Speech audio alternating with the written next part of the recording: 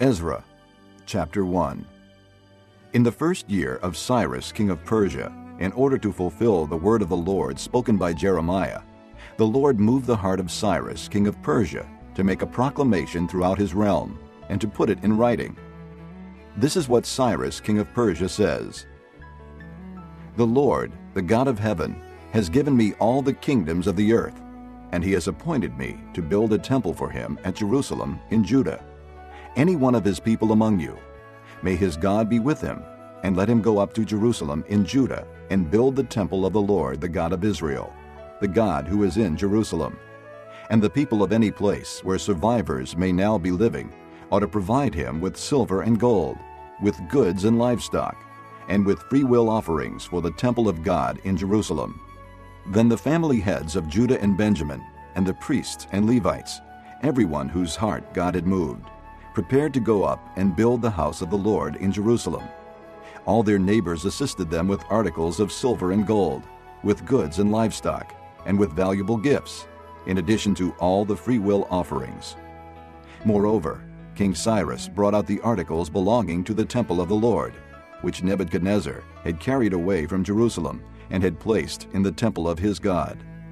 Cyrus, king of Persia, had them brought by Mithredath the treasurer, who counted them out to Sheshbazzar, the prince of Judah.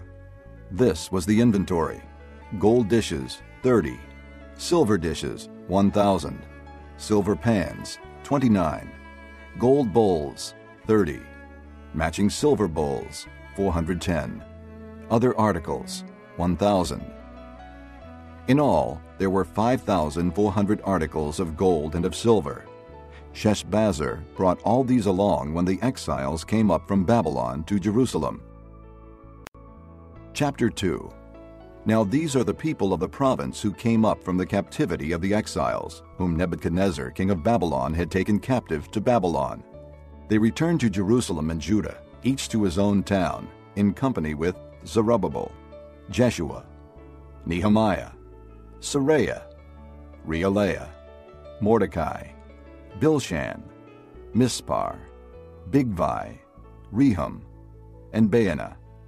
The list of the men of the people of Israel: the descendants of Parosh, 2,172; of Shephatiah, 372; of Era, 775; of Pahath Moab, through the line of Jeshua and Joab, 2,812; of Elam, 1,254; of Zattu, 945; of Zakkai, 760; of Bani, 642; of Bebai, 623; of Azgad, 1,222; of Adonikam, 666; of Bigvai, 2,056; of Aden, 454; of Ater, through Hezekiah, 98; of Bezai, 323; of Jorah,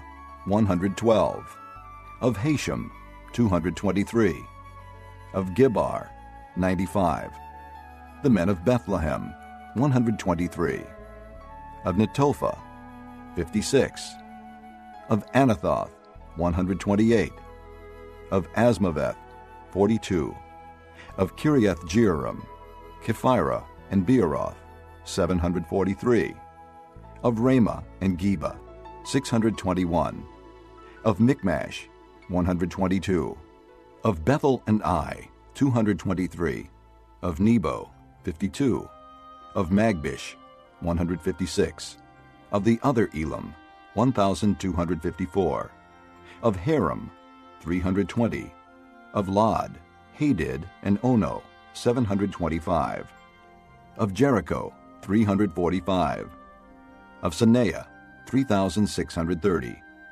the priests, the descendants of Jedaiah, through the family of Jeshua, 973; of Immer, 1,052; of Pashur, 1,247; of Haram, 1,017; the Levites, the descendants of Jeshua and Kadmiel, through the line of Hodaviah, 74; the singers, the descendants of Asaph, 128; The gatekeepers of the temple, the descendants of Shallum, Ater, Talmon, Akub, Hatita, and Shobai, 139.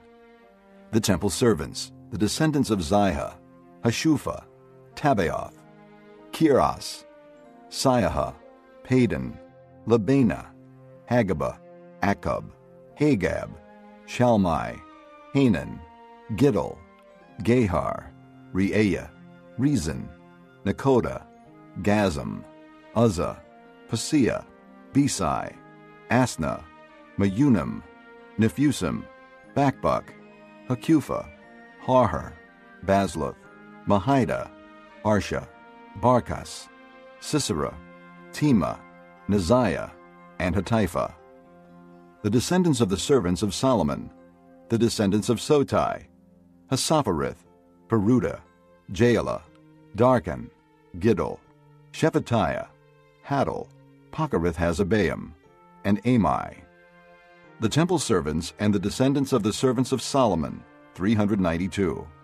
The following came up from the towns of Tel Melah, Tel Harsha, Kirub, Adon, and Immer, but they could not show that their families were descended from Israel.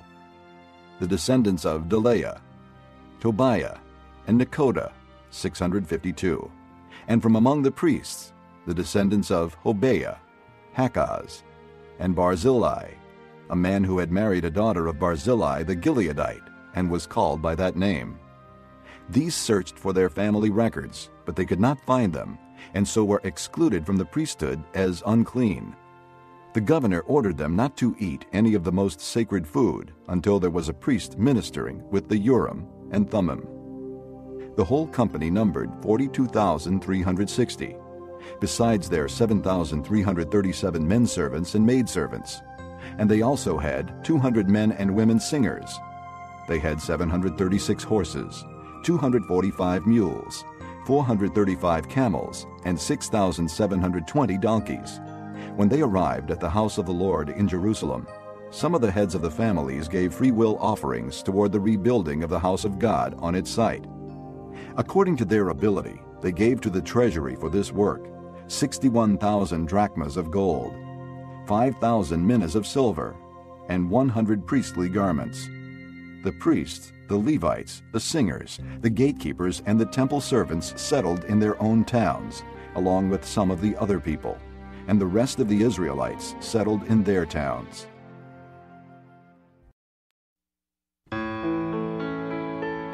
Chapter 3. When the 7th month came, and the Israelites had settled in their towns, the people assembled as one man in Jerusalem.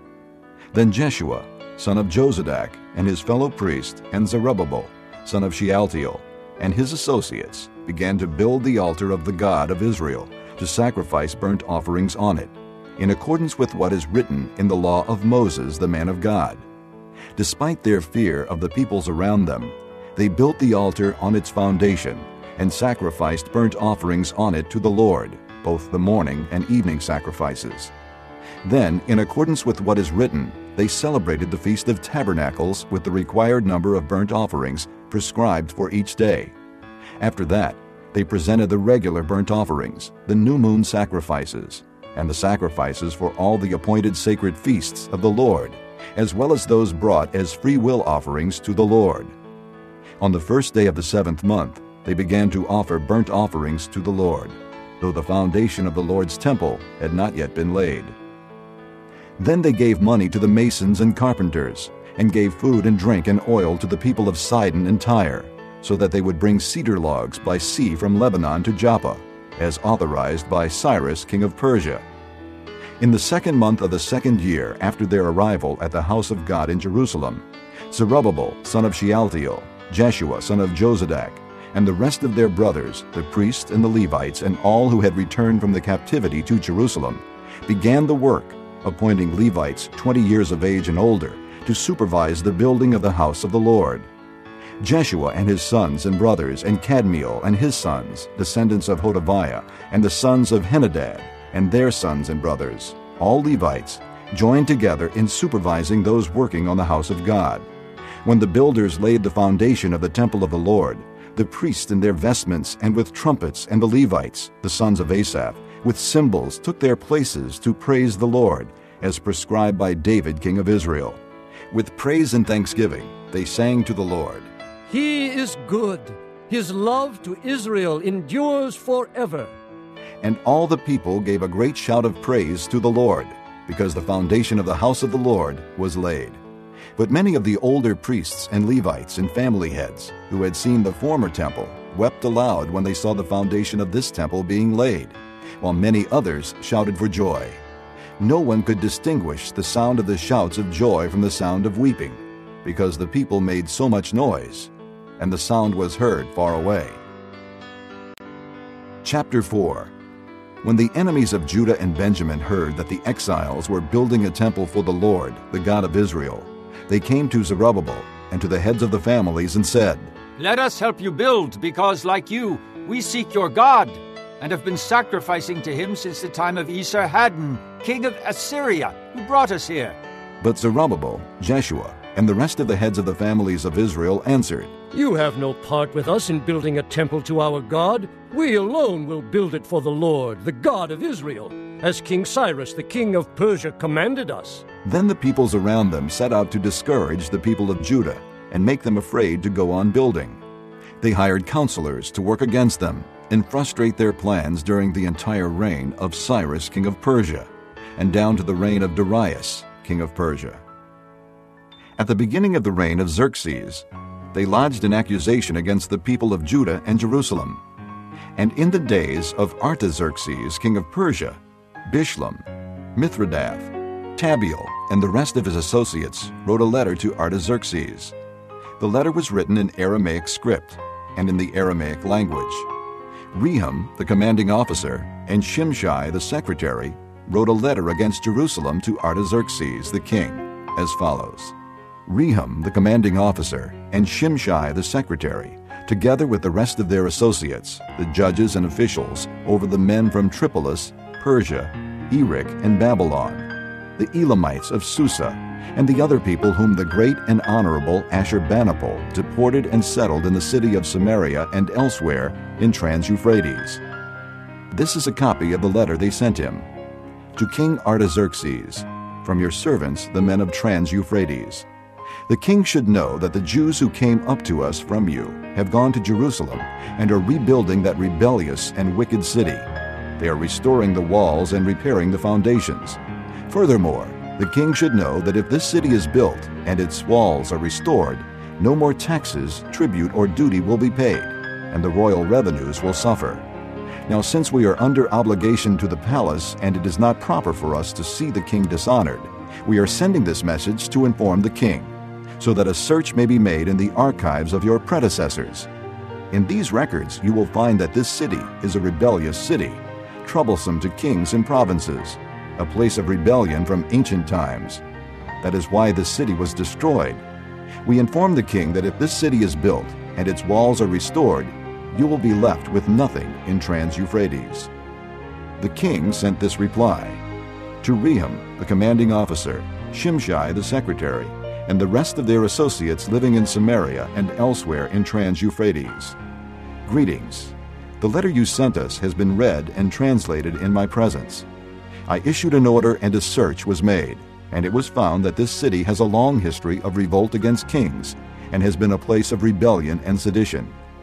Jerusalem has had powerful kings ruling over the whole of Trans-Euphrates, and taxes, tribute, and duty were paid to them. Now issue an order to these men to stop work, so that this city will not be rebuilt until I so order. Be careful not to neglect this matter. Why let this threat grow to the detriment of the royal interest? As soon as the copy of the letter of King Artaxerxes was read to Rehum and Shimshai the secretary and their associates, they went immediately to the Jews in Jerusalem and compelled them by force to stop. Thus the work on the house of God in Jerusalem came to a standstill until the second year of the reign of Darius, king of Persia. Chapter 5. Now Haggai the prophet and Zechariah the prophet, a descendant of Iddo, prophesied to the Jews in Judah and Jerusalem in the name of God of Israel, who was over them. Then Zerubbabel, son of Shealtiel, and Jeshua, son of Jozadak, set to work to rebuild the house of God in Jerusalem, and the prophets of God were with them, helping them. At that time, Tattenai, governor of Trans-Euphrates, and Shethar-Bozenai and their associates went to them and asked, "Who authorized you to rebuild this temple and restore this structure?" They also asked, "What are the names of the men constructing this building?" But the eye of their God was watching over the elders of the Jews, and they were not stopped until a report could go to Darius and his written reply be received. This is a copy of the letter that Tattenai, governor of Trans-Euphrates, and Shethar-Bozenai and their associates, the officials of Trans-Euphrates, sent to King Darius. The report they sent him read as follows: To King Darius, cordial greetings. The king should know that we went to the district of Judah, to the temple of the great God. The people are building it with large stones and placing the timbers in the walls. The work is being carried on with diligence and is making rapid progress under their direction. We questioned the elders and asked them, "Who authorized you to rebuild this temple and restore this structure?" We also asked them their names, so that we could write down the names of their leaders for your information.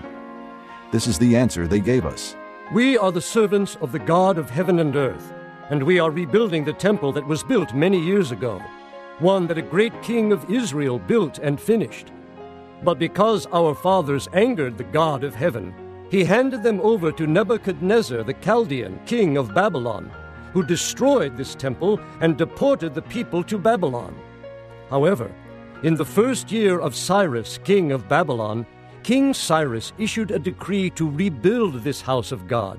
He even removed from the temple of Babylon the gold and silver articles of the house of God, which Nebuchadnezzar had taken from the temple in Jerusalem and brought to the temple in Babylon. Then King Cyrus gave them to a man named Sheshbazzar, whom he had appointed governor.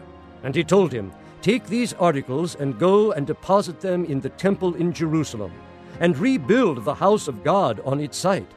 So this Sheshbazzar came and laid the foundations of the house of God in Jerusalem. From that day to the present, it has been under construction, but is not yet finished. Now if it pleases the king, let a search be made in the royal archives of Babylon, to see if King Cyrus did in fact issue a decree to rebuild this house of God in Jerusalem. Then let the king send us his decision in this matter. Chapter 6. King Darius then issued an order, and they searched in the archives stored in the treasury at Babylon. A scroll was found in the citadel of Ecbatana, in the province of Media, and this was written on it. Memorandum: In the first year of King Cyrus, the king issued a decree concerning the temple of God in Jerusalem. Let the temple be rebuilt as a place to present sacrifices, and let its foundations be laid. It is to be 90 feet high and 90 feet wide, with 3 courses of large stones and 1 of timbers. The costs are to be paid by the royal treasury. Also, the gold and silver articles of the house of God, which Nebuchadnezzar took from the temple in Jerusalem and brought to Babylon, are to be returned to their places in the temple in Jerusalem. They are to be deposited in the house of God. Now then, Tattenai, governor of Trans-Euphrates, and Shethar-Bozenai and you, their fellow officials of that province, stay away from there. Do not interfere with the work on this temple of God. Let the governor of the Jews and the Jewish elders rebuild this house of God on its site. Moreover, I hereby decree what you are to do for these elders of the Jews in the construction of this house of God.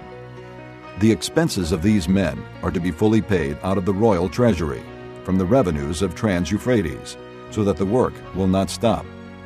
Whatever is needed, young bulls, rams, male lambs for burnt offerings to the God of heaven, and wheat, salt, wine, and oil, as requested by the priests in Jerusalem, must be given them daily without fail, so that they may offer sacrifices pleasing to the God of heaven, and pray for the well-being of the king and his sons.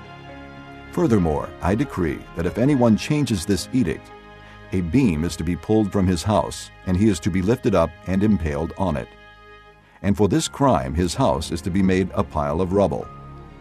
May God, who has caused his name to dwell there, overthrow any king or people who lifts a hand to change this decree, or to destroy this temple in Jerusalem. I, Darius, have decreed it. Let it be carried out with diligence. Then, because of the decree King Darius had sent, Tattenai, governor of Trans-Euphrates, and Shethar-Bozenai and their associates carried it out with diligence. So the elders of the Jews continued to build and prosper under the preaching of Haggai the prophet and Zechariah, a descendant of Iddo. They finished building the temple according to the command of the God of Israel and the decrees of Cyrus, Darius, and Artaxerxes, kings of Persia. The temple was completed on the 3rd day of the month Adar in the 6th year of the reign of King Darius. Then the people of Israel, the priests, the Levites, and the rest of the exiles celebrated the dedication of the house of God with joy. For the dedication of this house of God, they offered 100 bulls, 200 rams, 400 male lambs, and, as a sin offering for all Israel, 12 male goats, one for each of the tribes of Israel. And they installed the priests in their divisions and the Levites in their groups for the service of God at Jerusalem, according to what is written in the book of Moses. On the 14th day of the first month, the exiles celebrated the Passover. The priests and Levites had purified themselves and were all ceremonially clean. The Levites slaughtered the Passover lamb for all the exiles, for their brothers the priests, and for themselves. So the Israelites who had returned from the exile ate it, together with all who had separated themselves from the unclean practices of their Gentile neighbors, in order to seek the Lord, the God of Israel. For 7 days they celebrated with joy the feast of unleavened bread, because the Lord had filled them with joy by changing the attitude of the king of Assyria, so that he assisted them in the work on the house of God, the God of Israel. Chapter 7. After these things, during the reign of Artaxerxes, king of Persia, Ezra, son of Seraiah, the son of Azariah, the son of Hilkiah, the son of Shallum, the son of Zadok, the son of Ahitub, the son of Amariah, the son of Azariah, the son of Meraioth, the son of Zerahiah, the son of Uzzi, the son of Bucci, the son of Abishua, the son of Phinehas, the son of Eleazar, the son of Aaron the chief priest. This Ezra came up from Babylon. He was a teacher well versed in the law of Moses, which the Lord, the God of Israel, had given. The king had granted him everything he asked, for the hand of the Lord his God was on him. Some of the Israelites, including priests, Levites, singers, gatekeepers, and temple servants, also came up to Jerusalem in the 7th year of King Artaxerxes. Ezra arrived in Jerusalem in the 5th month of the 7th year of the king. He had begun his journey from Babylon on the 1st day of the 1st month, and he arrived in Jerusalem on the 1st day of the 5th month, for the gracious hand of his God was on him. For Ezra had devoted himself to the study and observance of the law of the Lord, and to teaching its decrees and laws in Israel. This is a copy of the letter King Artaxerxes had given to Ezra the priest and teacher, a man learned in matters concerning the commands and decrees of the Lord for Israel. Artaxerxes, king of kings. To Ezra the priest, a teacher of the law of the God of heaven, greetings. Now I decree that any of the Israelites in my kingdom, including priests and Levites, who wish to go to Jerusalem with you, may go. You are sent by the king and his 7 advisers to inquire about Judah and Jerusalem with regard to the law of your God, which is in your hand. Moreover, you are to take with you the silver and gold that the king and his advisers have freely given to the God of Israel, whose dwelling is in Jerusalem, together with all the silver and gold you may obtain from the province of Babylon, as well as the free will offerings of the people and priests for the temple of their God in Jerusalem. With this money, be sure to buy bulls, rams, and male lambs, together with their grain offerings and drink offerings, and sacrifice them on the altar of the temple of your God in Jerusalem. You and your brother Jews may then do whatever seems best with the rest of the silver and gold, in accordance with the will of your God. Deliver to the God of Jerusalem all the articles entrusted to you for worship in the temple of your God, and anything else needed for the temple of your God that you may have occasion to supply, you may provide from the royal treasury. Now I, King Artaxerxes, order all the treasurers of Trans-Euphrates to provide with diligence whatever Ezra the priest, a teacher of the law of the God of heaven, may ask of you, up to 100 talents of silver, 100 cores of wheat, 100 baths of wine, 100 baths of olive oil, and salt without limit. Whatever the God of heaven has prescribed, let it be done with diligence for the temple of the God of heaven. Why should there be wrath against the realm of the king and of his sons? You are also to know that you have no authority to impose taxes, tribute, or duty on any of the priests, Levites, singers, gatekeepers, temple servants, or other workers at this house of God.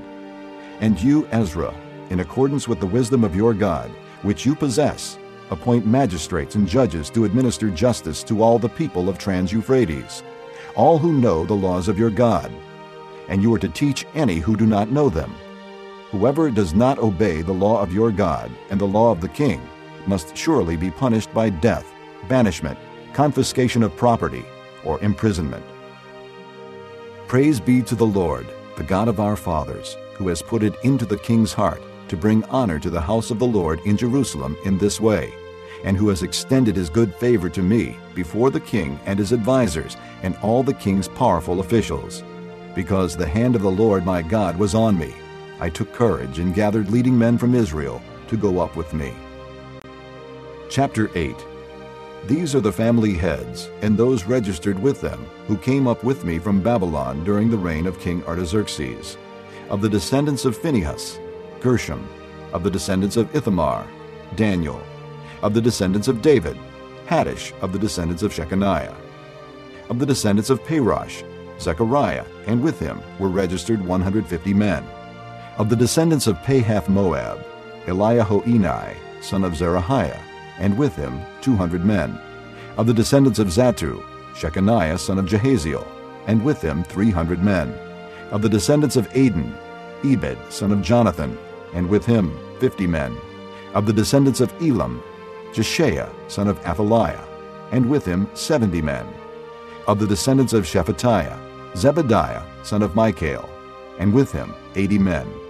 Of the descendants of Joab, Obadiah, son of Jehiel, and with him 218 men.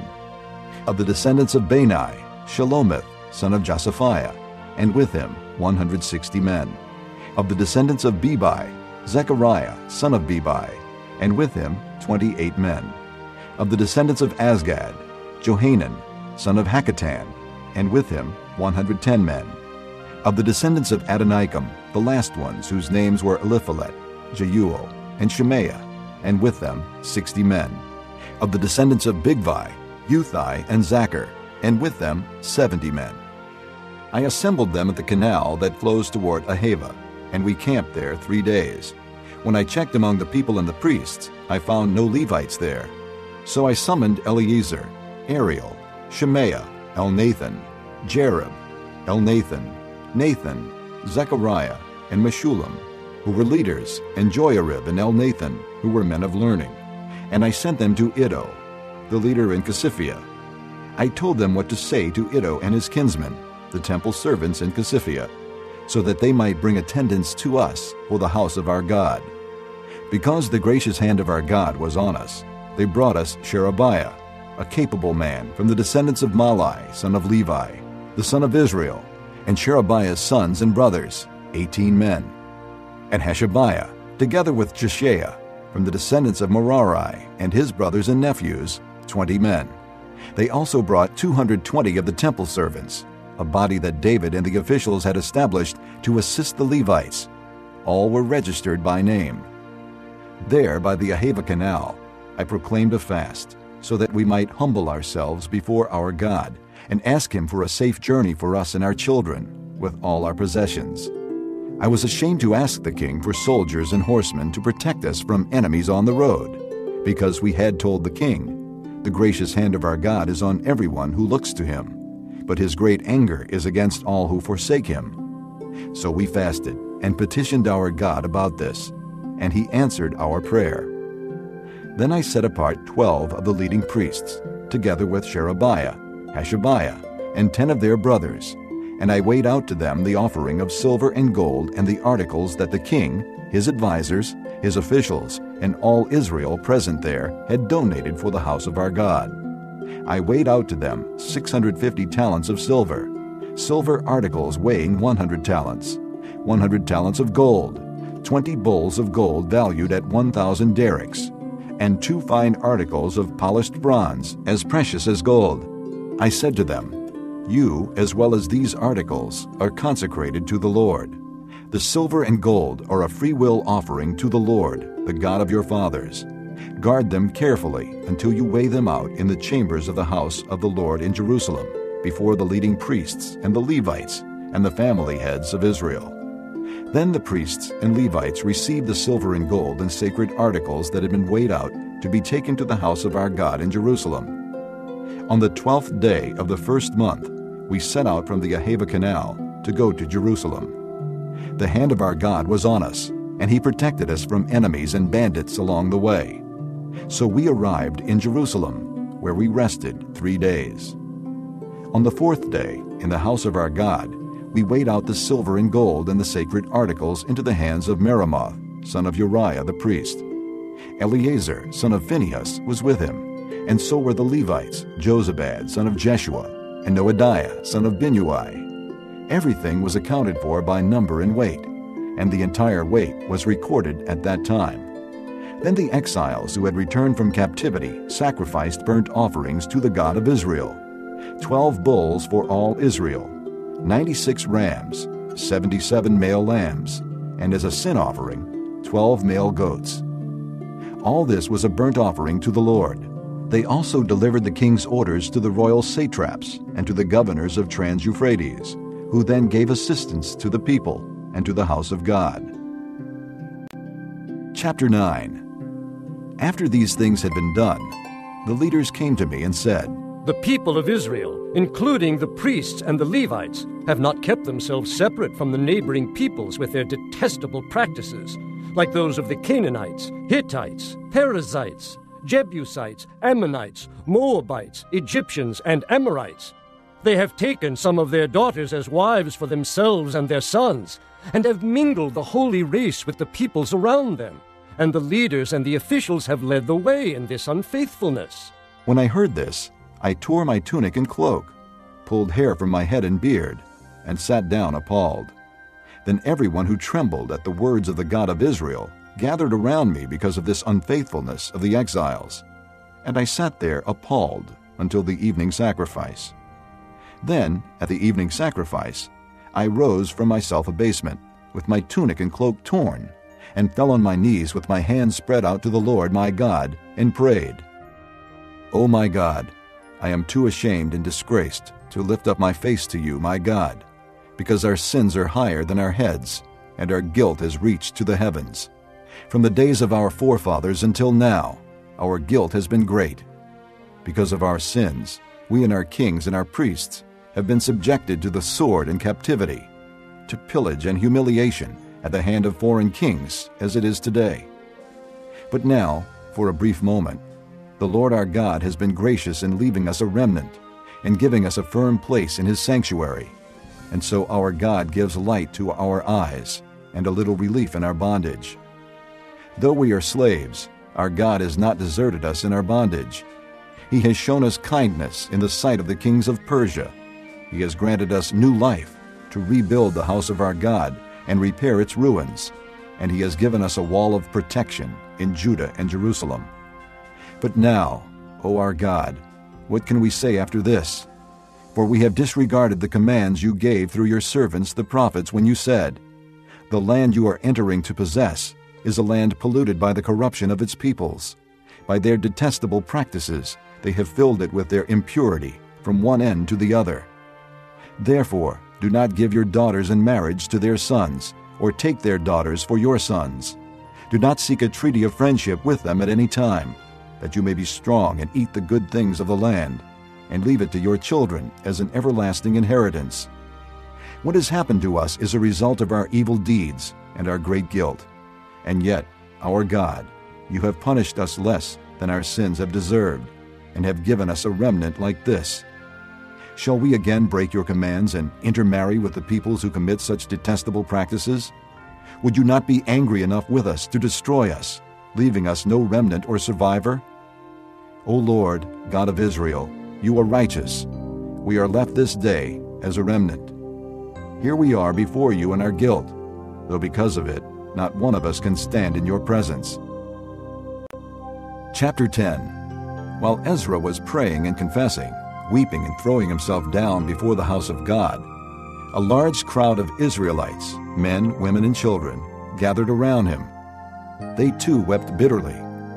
Then Shechaniah, son of Jehiel, one of the descendants of Elam, said to Ezra, "We have been unfaithful to our God by marrying foreign women from the peoples around us. But in spite of this, there is still hope for Israel. Now let us make a covenant before our God to send away all these women and their children in accordance with the counsel of my Lord and of those who fear the commands of our God. Let it be done according to the law. Rise up. This matter is in your hands. We will support you, so take courage and do it." So Ezra rose up and put the leading priests and Levites and all Israel under oath to do what had been suggested. And they took the oath. Then Ezra withdrew from before the house of God and went to the room of Jehohanan, son of Eliashib. While he was there, he ate no food and drank no water, because he continued to mourn over the unfaithfulness of the exiles.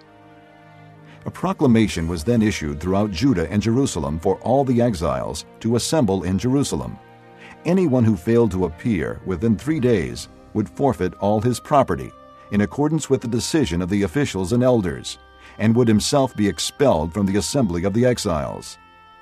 Within the 3 days, all the men of Judah and Benjamin had gathered in Jerusalem, and on the 20th day of the 9th month, all the people were sitting in the square before the house of God, greatly distressed by the occasion and because of the rain. Then Ezra the priest stood up and said to them, "You have been unfaithful. You have married foreign women, adding to Israel's guilt.